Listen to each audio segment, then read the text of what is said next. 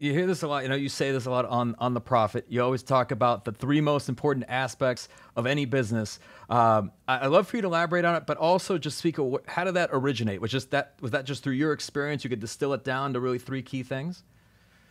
I always philosophically knew that the people mattered and the process of how you run your business mattered and the product mattered.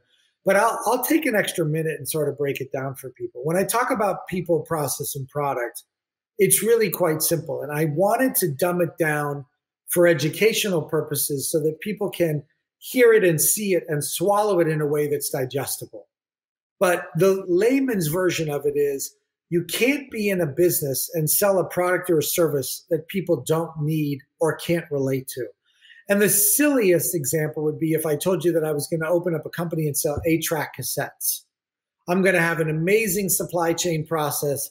My people are spectacular. We have a great system inside of our business. Process is refined. Our marketing is great. But the reality of it is that people don't want 8-tracks. So the product has to be relevant. It has to be market competitive. And it has to be something that people actually want today and tomorrow. On the process side, it really is simple as how do you take a relevant product or service? And I can use legal services as an example.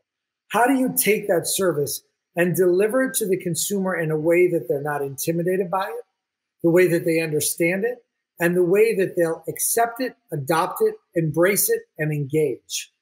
And ultimately, we all think about the practice of law or the practice of medicine.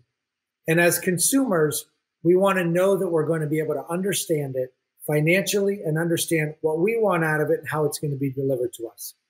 Okay, so we've gotten through the process and the product, and that's sort of the easy part.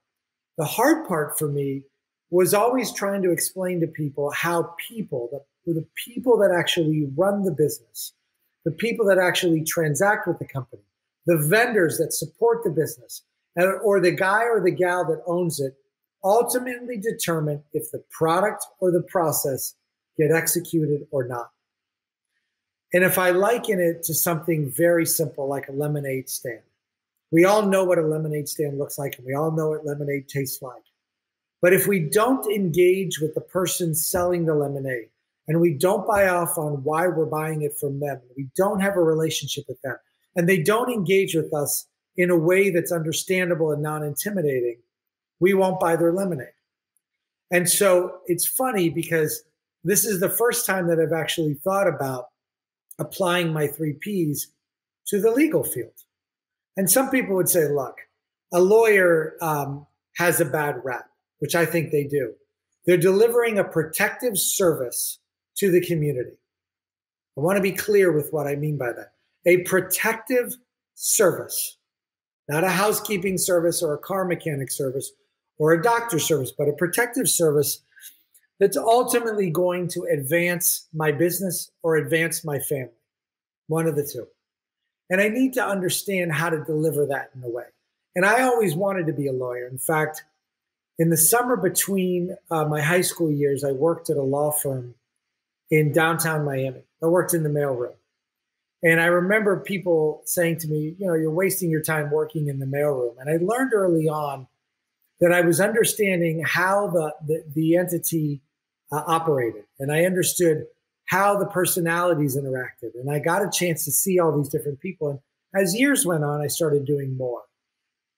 For me, the best job I ever had, no BS, was working in the law firm to understand how this firm represented families and businesses that were in crisis, that were in growth mode, that were in dispute, that needed to protect an idea that they had, and that ultimately gave me the gateway to how to framework things as I move forward in business.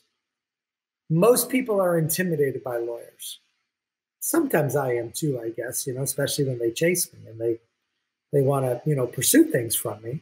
But in most cases, I see them as assets and resources. And that's why the people side of things matter, because if you have a relationship with somebody that's more than transactional, it ultimately works.